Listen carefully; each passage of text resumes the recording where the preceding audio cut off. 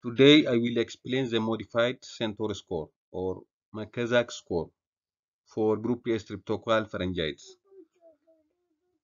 The Centor Score was developed to assist clinicians in discerning Group A streptococcal pharyngitis from more common viral etiologies, thereby guiding further testing and the treatment decision. We all know that not all sore throat is streptococcal throat infection. Strep pharyngitis is a bacterial infection of the oropharynx caused by group A beta hemolytic streptococcus, specifically strep pyogenes. The classic clinical presentation of group A streptococcal pharyngitis include sudden onset of sore throat, fever, and odontophagia. If untreated, complications of group A streptococcal pharyngitis include scarlet fever, rheumatic heart disease, post-streptococcal glomerulonephritis, and peritonsillar abscess. There are many clinical mimics of group A streptococcal pharyngitis, which must be ruled out by the clinician prior to testing or treatment for group A streptococcal pharyngitis.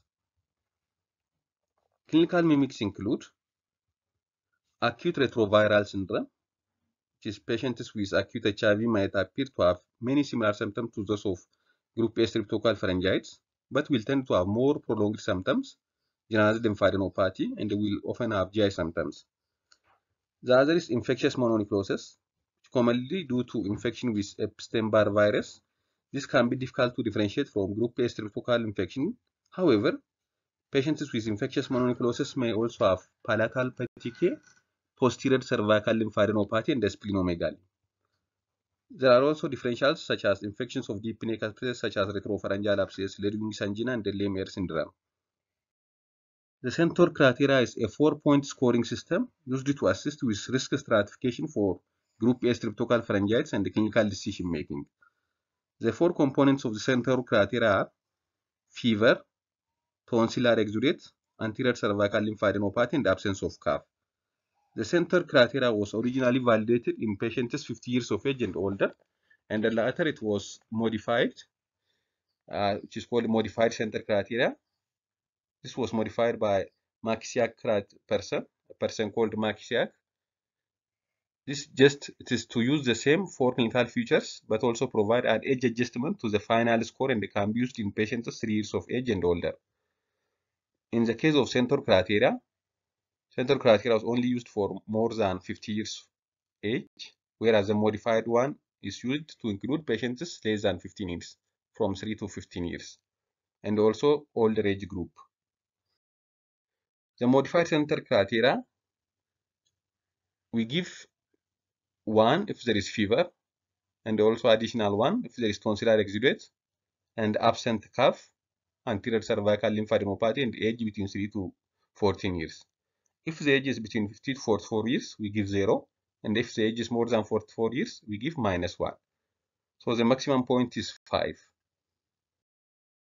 Rapid antigen detection testing sensitivity ranges from 61% in patients with modified Centor score of 0 to 1, and 97% in patients with modified Centor score of 4.